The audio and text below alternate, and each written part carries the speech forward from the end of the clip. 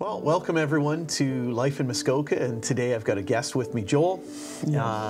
Here we are a couple of weeks into 2023, January, the mid time, we're in the deep throes of winter, even though it's been raining here in Muskoka the last few days.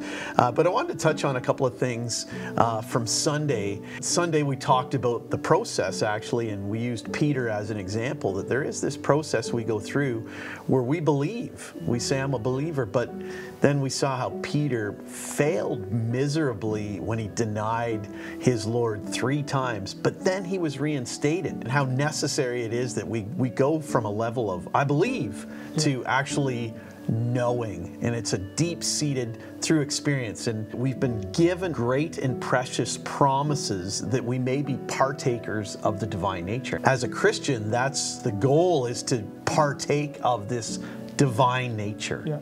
Daniel talks about the people that know their God will be strong. Yeah. And do great exploits. Yeah. So there's that gap in between I believe and then I know. And that seems to be the stumbling block. There's people who say, well, I went to church and I said the prayer and I believe, but then I'm not seeing a change. But in order to have that change in our life, it's like we have to fail. But then through the failure, we looked at that in the life of Peter. He denied the Lord 3 times, and it was prophesied by the Lord, you're going to deny me 3 times, but I've prayed that the enemy wouldn't sift you. And then, Peter fails.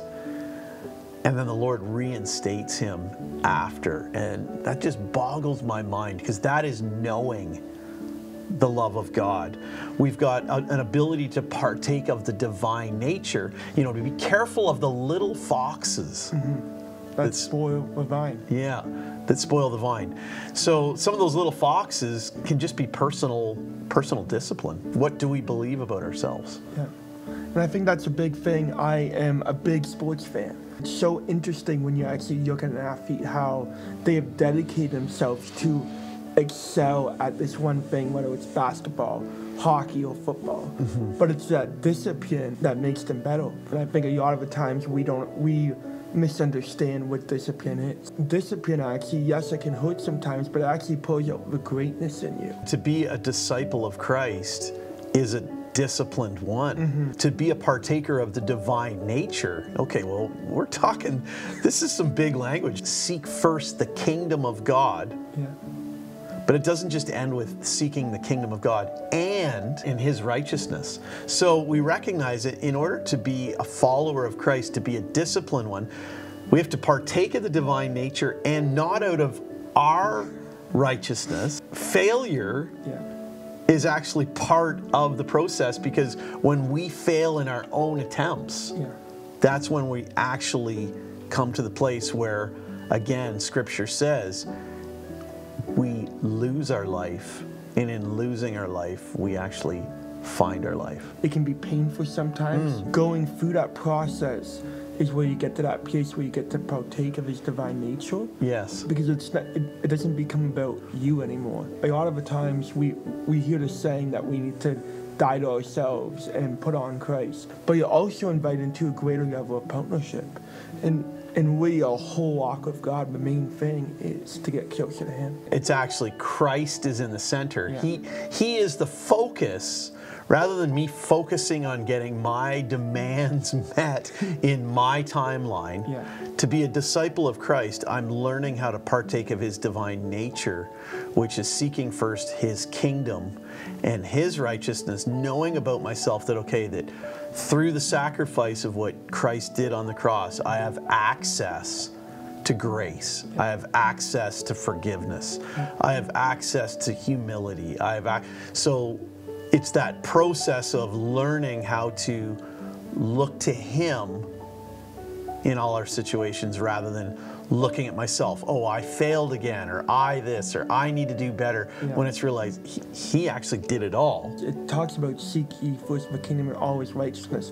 That's actually connected to John 15 verse 7, that if we ask for anything in His name, He will give it. When that becomes a practice of seeking first the kingdom of God, you can actually ask the Father in His name, and He will give it to you, because He can trust you Wow. And those little foxes we got to watch out for that spoil the vine, because he said in John 15 that you just referred to, I am the true vine and you are the branches. So it's clear that he's the vine, but it's us, our job is to take care of those little foxes that try to spoil the growth or the fruit. And those little foxes can be things like complaining, harshness, meditating on negative thoughts rather than meditating on a scripture. It can be bitterness. It can be a disappointment you've held on to. Even small things, just by holding on to a grudge or an offense. I'm a vine, here's the branches, and it talks about abiding in him. But it talks about that sometimes we go through a process of pruning.